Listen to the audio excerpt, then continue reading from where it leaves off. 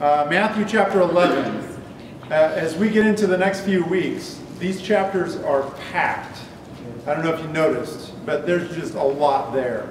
And so, given the half an hour or so that I have to do my teaching, there's absolutely no way that I can speak to everything. I could literally spend a half an hour on each of these pericopes, these little sections.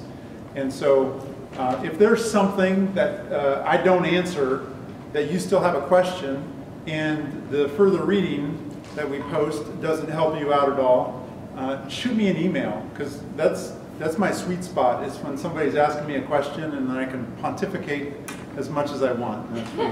It's really fun for me. So feel free to do that. And tonight's one of those. I had to cut a lot of good stuff just to kind of package it in a time frame that fits for the night. So Matthew chapter 11. So here we go. We start with that statement when Jesus had finished giving instructions, which ties back into the previous chapter, right? So that's one of our literary devices that Matthew is using to conclude the previous discourse in the previous chapter, chapter 10. And so that's how we start this one. And he comes up with this version of John the Baptist, what happens with John the Baptist here in verse 2. So John has some questions. He's imprisoned, and we did a little bit of work. We went, I believe, to the book of Mark, right, to find out why. Did we find out why John the Baptist is imprisoned? Because he publicly spoke out against dueling Herods and the marital dispute that was going on between the leaders of the country. When Herod the Great passed away, the country was split into 3 parts.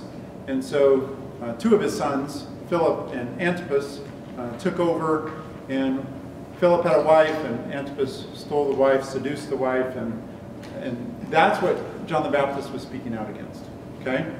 And that wasn't a good popular message, so he was put in a prison on the other side of the Dead Sea, south, way out in the middle of nowhere, okay? And as you might imagine, they didn't allow him to have access to Facebook or the internet or anything out there. And so he's getting word about Jesus' ministry periodically from visitors that come to see him.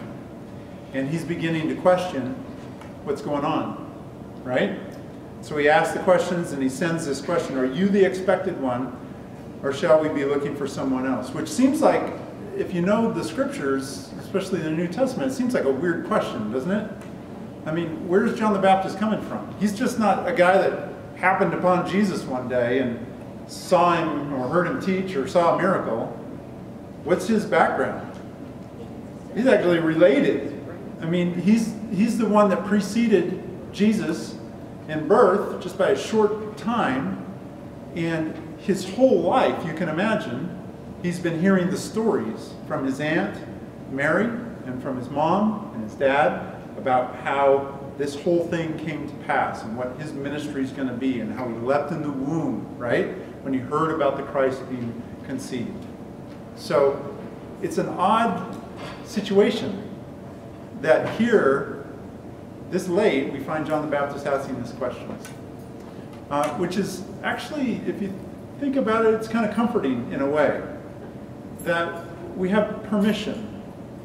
We see this in the book of Job too, right? We have permission to have doubts within the faith that is saving us at the same time. And I think a lot of times our society, which is kind of this one pole or the other pole, right? You either have to have faith or you don't have faith. And what we see here, and we see throughout Scripture, is it's okay to have faith and be questioning that faith along the way. Does that make sense? It's a good, healthy faith to be doing that. And that's what we see with John the Baptist. Where is John the Baptist in this? Well, he's found himself in a situation that is making him question, is he really the one, or should we be expected? Did I misunderstand what was going on here? Because his version of Messiah isn't coming to play out. We see that with the disciples. We probably see this with just about everybody that has a concept of what Messiah is. Jesus' ministry is not turning out at all like people expected it. And so probably throughout the land, people are asking this question, the same one that John the Baptist is asking. We see a similar question in Luke chapter 24, verse 21. This is the disciples that are on the road to Emmaus. I've skipped way ahead here, so we're now in Luke 24. We're after the death, burial, and we're in the resurrection period of Christ before his ascension. And there's these two disciples that Christ comes upon on a road to Emmaus, and he has a discourse with them.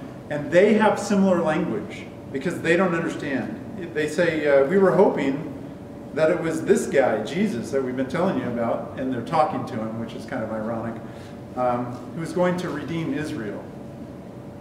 We had in our head how this thing was going to play out, and it's not playing out that way. And this is the question that John the Baptist has. And given that question, Jesus sends back a response, right? And I sent you in the lesson, we sent you to the two different places in Isaiah that Jesus either quotes from or alludes to in his response. Did you ever notice that he could have just answered this straight out? Are you the one? What would have been the easy way? Yes. Yeah. Yes. Yeah. Just hold on. You don't understand, but just yes. But that's not what Jesus does, which is interesting. So I'm going to take a quick look at the two verses. I know that we're not going to spend a ton of time because we've already been there in our lesson, but I want to point out a couple things. That when he first refers to Isaiah 35. And let's get back to our Matthew here. I want to read it here. Go report to John the Baptist what you hear and see. The blind, oh, by the way, hear and see. If you remember, Matthew 5 through 7 is the hearing, right? And then it's followed by the miracle, 2 chapters of miracles, and that's the seeing, right? So this is dual ministry of Jesus. He tells the truth and then he backs it up with authority, with visual signs. Go and tell them what you hear and see. The blind receive sight. You'll notice in my version of the Bible, the NASB, that is in uppercase letters, capital letters. That's because that is either a tight allusion to a direct quote of an Old Testament verse, okay? And that's out of Isaiah 35. The blind receive sight, the lame walk, the lepers are cleansed, and the deaf hear, the dead are raised up, and the poor have the gospel preached to them. So we've got 2 Isaiah passages that Jesus is going to, and I just want to point out a couple things really quick. Isaiah 35, take a look. Then the eyes of the blind will be opened. Does that make sense? That's one of the things Jesus mentioned. It's not verbatim, but it's one of the topics. Blind people coming. The ears of the deaf will be unstopped. Yes? Made the list. The lame will leap like a deer. Yep. Tongue of the mute will shout for joy. Does Jesus mention mutes? Not specifically in that. So this is where it's not a direct quote, it's more of an allusion. But there's also some other differences, and as we scroll back, so we got the blind, the lame. He adds lepers. Lepers aren't in Isaiah 35, right? But then we go to the deaf, that's there. And then he mentions the dead. The dead, were the dead being raised in Isaiah 35? It's not in that list, okay? There's other things that he mentions, but not that. So Jesus here, does Jesus know what's in Isaiah 35, by the way? Yeah. Do you think John knows what's in Isaiah 35? Another valid question. Do we know what's in Isaiah? Typically, we don't. That's why I'm walking you through this. But it is safe to assume that whenever Jesus quotes an Old Testament passage, especially when he's not quoting it verbatim, but he's alluding to it, where he's picking and choosing, it's safe to assume he knows exactly what he's quoting and what he's not, and when he's adding something, and when he's deleting something. Right? That makes sense. It's also safe to assume that his audience, maybe not his entire audience, but in this case, John the Baptist, it's safe to assume that John the Baptist understands that as well. All those details of adding, subtracting, mentioning, not mentioning. John the Baptist is as familiar with Isaiah as the best scholars of the day. Okay? John's in prison. He's sending this cryptic message that alludes to Isaiah 35, but we're adding some lepers being cleansed, and we're adding the dead being raised, and then we switch to Isaiah 61. You see that? The poor have the gospel preached to them. And if we hop over to Isaiah, this is also what Jesus reads when he gets up in the synagogue in Luke chapter 4 in Nazareth. And he's handed the scroll of Isaiah, and he reads from that scroll. Do you remember that? If you are familiar with that? This is the exact same passage. And he again goes back to it in this setting. And he says to, what portion of his is he quoting here? The gospel is preached. The good news. Okay? Good news. Yes. To bring good news. That's gospel. Good news is literally gospel. To the afflicted. Okay? Now, Jesus plucks this line out of Isaiah 61. I just want to point out to you what else is in Isaiah that Jesus doesn't quote. It's directly following this. To bring good news to the afflicted. He has sent me to bind up the brokenhearted, to proclaim liberty to the captives. Why is that important? John is a captive. But Jesus doesn't quote this. Does John know that this is here? And when Jesus doesn't quote it, does John take notice of that? What's next? And freedom to the prisoners. Now, this can be understood, obviously should be understood in a spiritual sense. He's giving us the captives to sin freedom. That's ultimately the fulfillment of this. But this is a quote talking about the sabbatical year, the year of Jubilee, where literally captives in the physical world would be set free. Okay? That's what this is, the context of this passage. But Jesus just plucks this one, the good news, the gospel is being spread. Okay? So, let's marry these two together. Isaiah 35 and 61. What does Jesus do? He mentions the spattering of Isaiah 35. He adds what? Raising the dead, which is not in either of these passages. And then when he gets to 61, what does he not say? To John the Baptist, specifically, in his circumstance. You're not going to get out of the situation you're in. And what's the ultimate ending if you're not getting out of prison? What happens to you in prison? You die. And we know that John the Baptist was beheaded much quicker than just dying a long death in prison or a life sentence there. Jesus, I think, cryptically is saying to John through his picking and choosing of what he quotes and what he does not quote, I think he's sending a message to John that John would have understood. That John, your circumstance, you're not getting out of this physical prison that you're being held in. You're going to die there. But what did he add? What is the good news? He has power over the problem that John is walking into. There is freedom in the resurrection.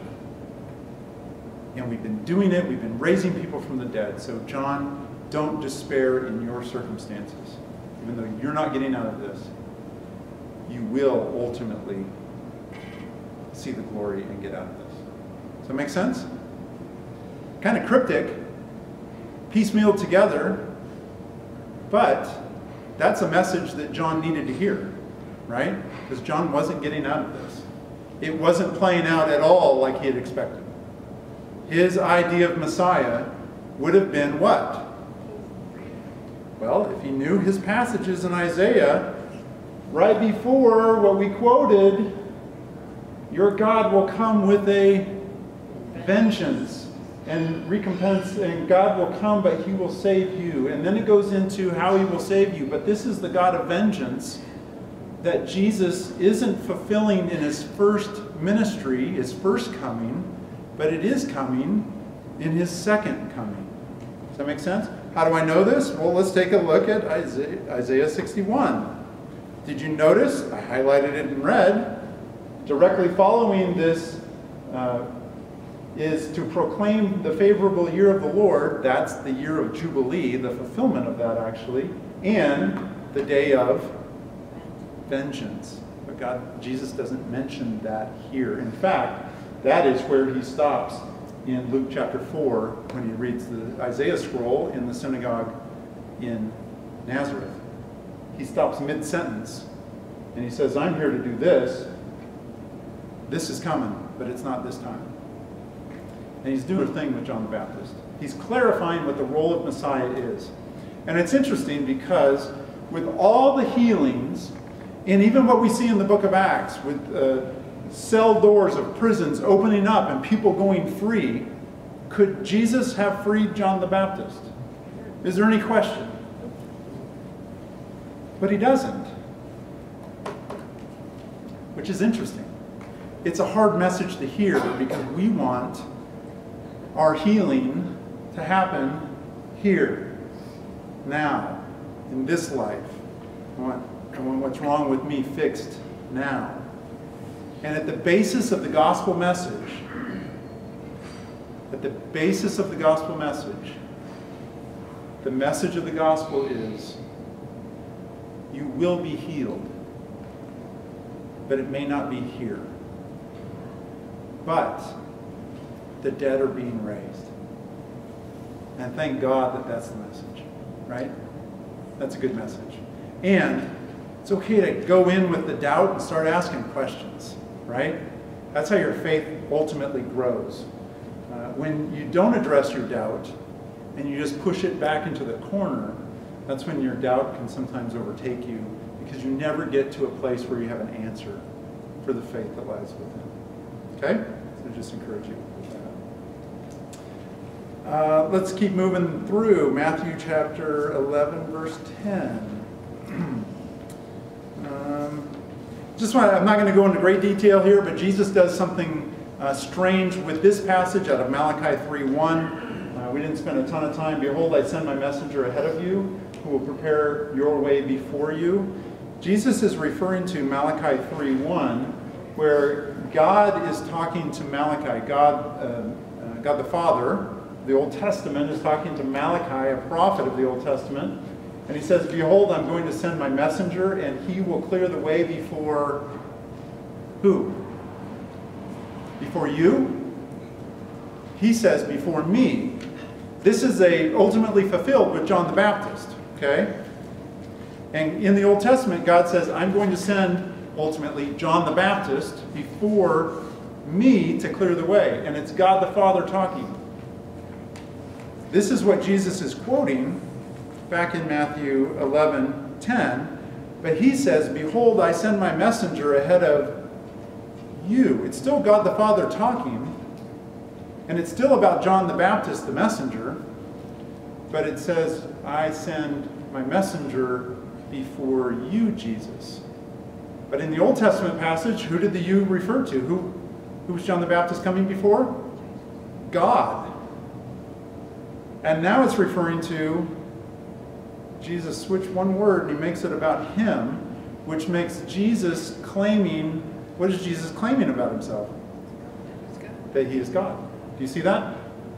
It's those types of little details that would have been apparent to the original hearers, would have been apparent to the people that knew their Old Testament very well, that Jesus, this is the type of statement that people get up and say, if they didn't think Jesus was who he said he was, this is the type of thing that gets them all riled up. Because that's what he's doing. He's claiming to be very God himself. Okay? John the Baptist is least in the kingdom. He's the greatest of the Old Testament prophets, but anybody in the New Testament version of the kingdom is greater than him. Why is that? How can that be? Well, if you go to the commentaries, there's a couple different answers that you might read. One is definitely the giving of the Holy Spirit, as done originally on the day of Pentecost and following. So the Old Testament, we have a slightly different relationship with the Holy Spirit in an indwelling personal relationship sense, different slightly than the Spirit's function in the Old Testament. So because of that difference, all the Old Testament prophets didn't get what everybody in the New Covenant gets. And so even the least in the New Covenant is greater because of that. Does that make sense? So that it's not trying to say John the Baptist wasn't as good as from a functional standpoint. It was just the era in which he lived. Now we're reading about John the Baptist in the New Testament, so that's kind of confusing, or could be. But until this death, burial, resurrection, and ascension, and then the day of Pentecost in Acts when the Holy Spirit is sent, we're still kind of in Old Testament times, theologically speaking, even though we're reading about it here in the New Testament.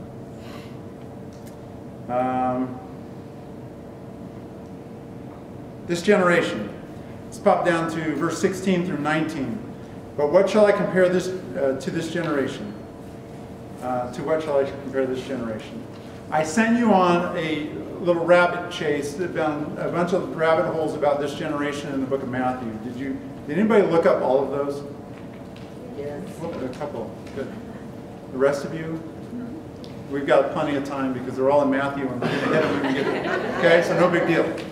But how did that discussion go about who is this generation? Is it this generation that we're in? Well, clearly in some of these, the context has to be the generation that Jesus is ministering to right then and there. Okay? Some of them, there's a debate going on in theological circles about some of those passages that I sent you to, about they might apply to different groups of people or different generations that may come in the future. But clearly the majority of them, and we'll tackle them as we get to them, but the majority of those, I just wanted to point out that it's that generation, it's that evil generation, it's that generation where the temple of God is being administered and led by people that don't even believe in that God. Right? We've talked about this. This is a theme in Matthew. It's a struggle between two temples, right? It's the temple of Jesus, bringing in the new covenant, and it's the temple, the physical temple, the rebuilt second temple that Herod had built, and it was being mismanaged and it wasn't functioning the way it was intended to function. And Jesus is bringing in a new administration. So a lot of the time, I would say most of the time, if not all the time, that you read this generation, we should be understanding it in that sense. That specific generation. Okay? And so as we'll see it again next week in chapter 12 a couple times, maybe 3 times, and then 16, 17, 23, and 24. It's coming. Okay? So I'll take those in context as we get to them. But let's look. It's kind of an interesting little, we're at 7:32. That's interesting. Okay. It's like children, verse 16, sitting in the marketplaces who call out to the other children. This generation is like this analogy. It's like children in the marketplace calling out to other children. Now, I don't know if you've ever played a game with a child. How many people have done that? How many people try not to do that on a daily basis? That's me. Why? Why don't we like playing games with children? Well, they want to keep playing, and we're tired, and we want to go to bed. That's one thing, but that's a personal issue.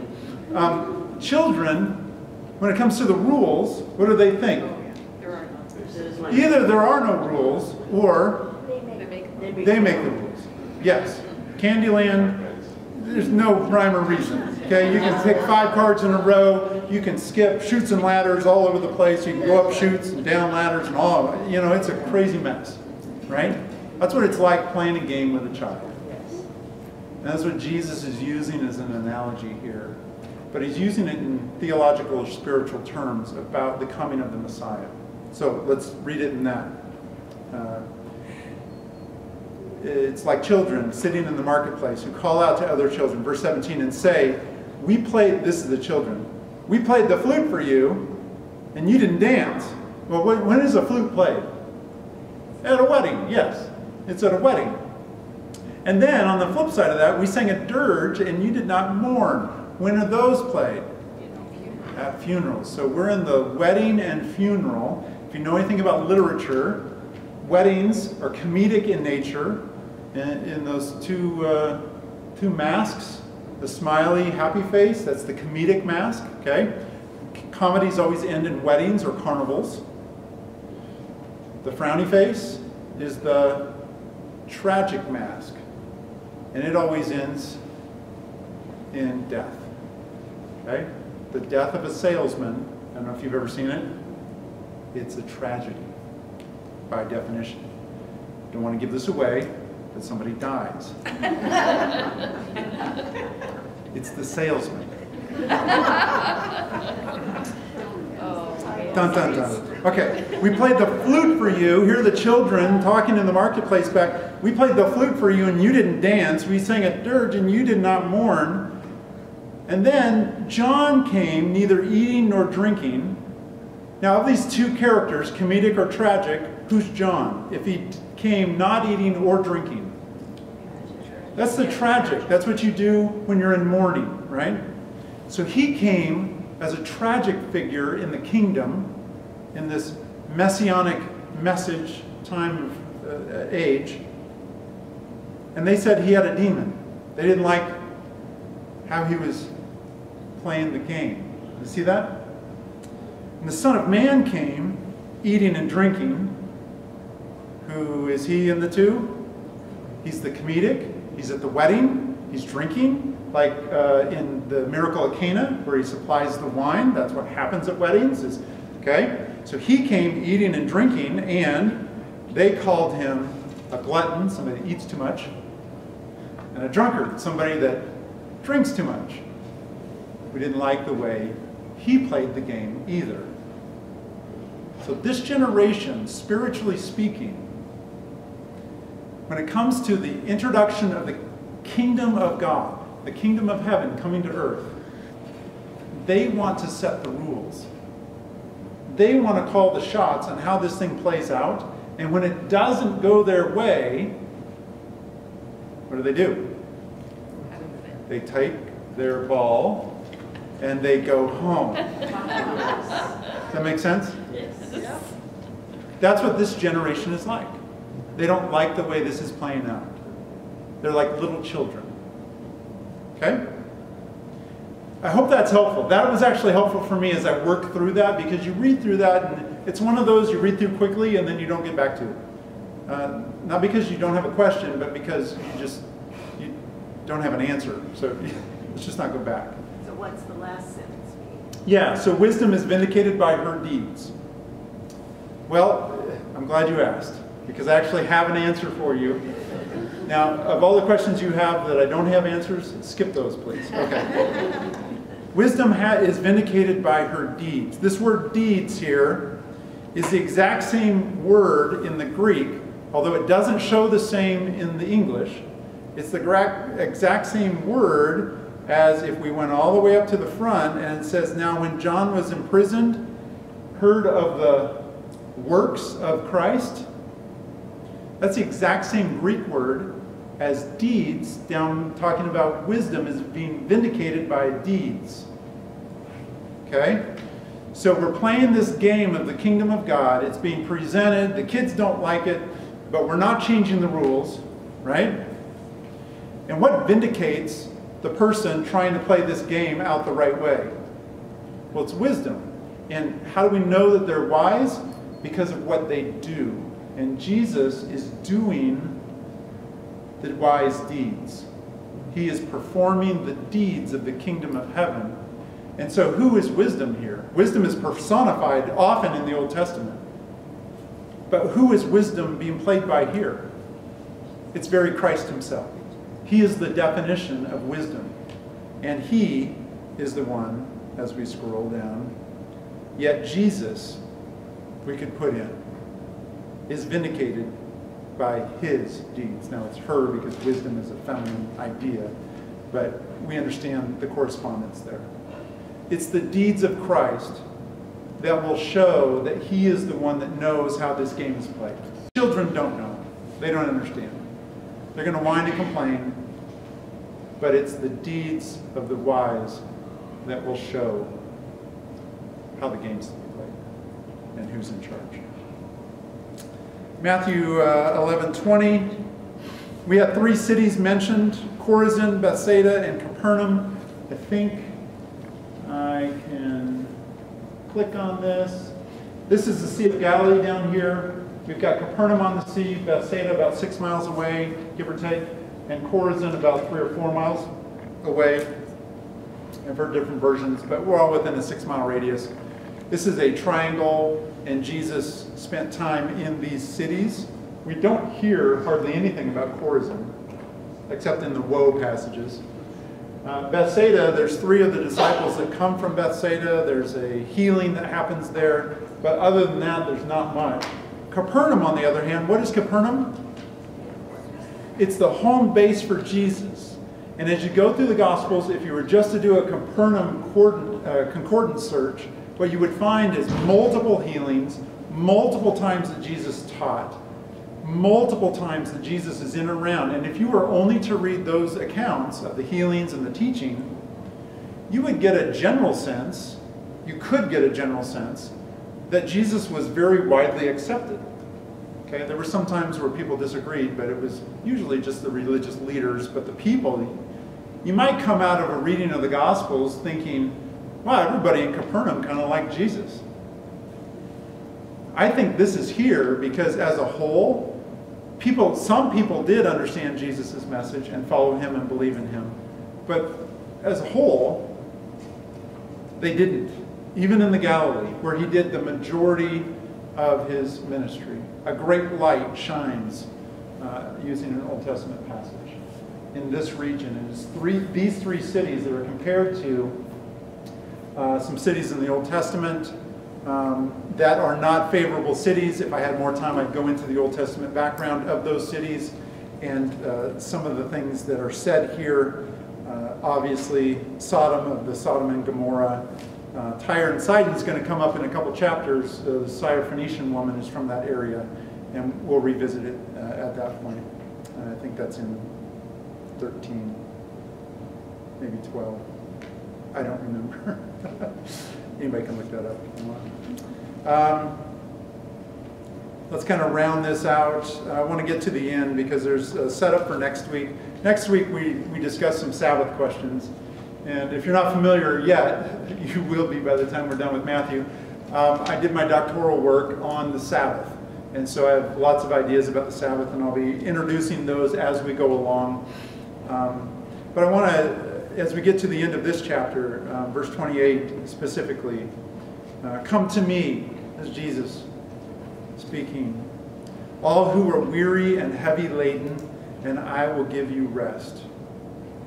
Take my yoke upon you and learn from me, for I am gentle and humble in heart, and you will find rest for your souls. Notice, all caps here, so we're referring back to an Old Testament passage. Anytime you see that, I would love for you to get in the habit of chasing those down on your own. Anytime you see an Old Testament quote, go figure out what the context of that is.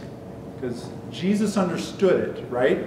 We can assume that he understood what he was quoting and what he's not quoting if there's something else there. And we saw that earlier.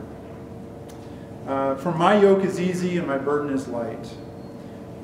Rest from a cosmic standpoint. I'm not talking about just biblically, but I'm talking about extra biblically. Rest is talked about in ancient cultures, even in pagan cultures. Rest is discussed. And the definition of rest is when a god sets up his temple, enters into that temple, and rules from the temple. A functional creation that has been set up by that God. Okay? This is not just a biblical idea that we discuss as well, if you go back to the Old Testament, the creation narrative and different things. But if you go into extra biblical literature, what you find is gods putting the world in some sort of functional order so it works correctly according to that God, whether it be a pagan God or the God of the Bible, right? And then creating a temple, which is his house there on earth. He enters the temple and then he rules from that temple. A functional creation. And that's what the Garden of Eden was. It was a functional temple. Okay?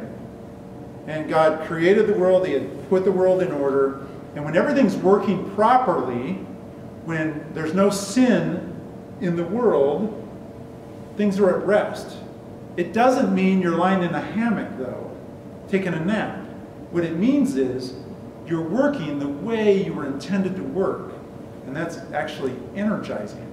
I don't know, New Testament talks specifically about Christians and how God gives us gifts, things that we are able to do for the ministry of Jesus in the church, in the body of Christ.